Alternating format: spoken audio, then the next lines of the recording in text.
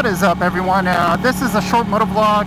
I just had to talk about the difference between having this bike in sport mode and race mode.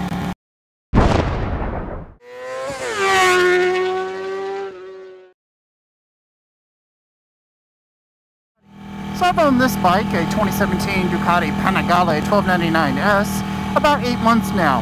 And the funny part is, I don't think I've ever ridden in race mode until yesterday. Hence why I felt I had to do a short moto vlog on the difference between sport mode and race mode. Of course, there's rain mode also, or wet mode. Let me see the cycles here. You got sport, you got wet, and you got race.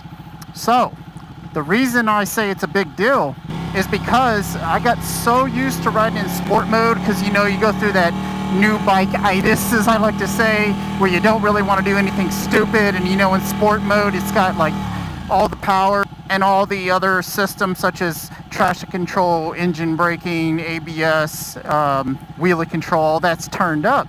And having a $20-something thousand motorcycle, you don't want to drop it, wreck it, race it, whatever, you know. I think one time I tested it in wet mode and it was raining. I mean, it was one of those rainy days where it's sunny but still raining. That was when I lived over in St. Pete on the west side. And I could definitely tell a power difference. It was a lower power, I'd say maybe 70%, 75% max of the total engine output. So you're lowering it from, you know, stock, it's 1185 cc's, this bike. And it's probably down to like, I don't know, 900, 850, something like that. But then you got everything else. Traction control, ABS, maxed out at like, I think that goes up to 8. I think the lowest setting, 1 is the lowest, of course, and then 8 is the highest. For example, look at the responsiveness.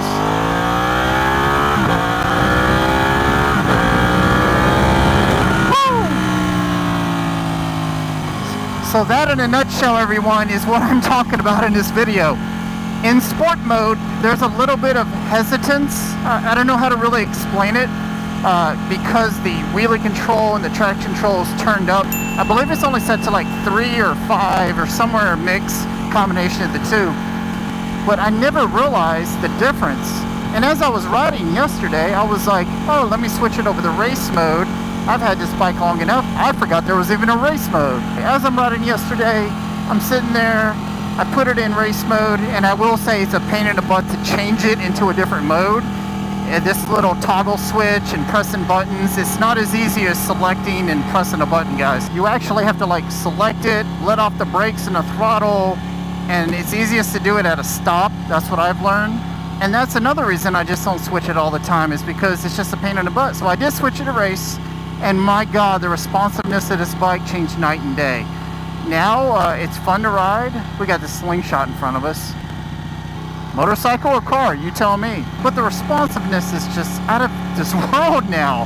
It actually made riding this bike, I wouldn't say it wasn't fun, but it's hot, it's uncomfortable. I mean, it's beautiful and sexy, it's Panigale.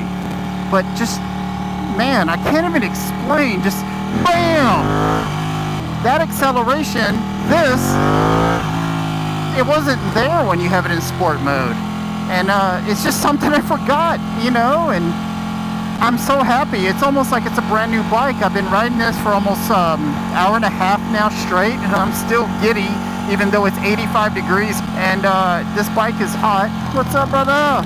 But I love it. I absolutely do. I mean, the responsiveness, it handles better, as in like, it's weird. It's like a give or take, a push or shove. Yes, I have less safety features and control on the bike, but I feel more one with the bike, if that makes sense to you guys. All I know is that from now on, I will probably pretty much just ride this in race mode. Of course, I'll lose some ABS, but I can actually individually turn those up, by the way. You have to read the manual.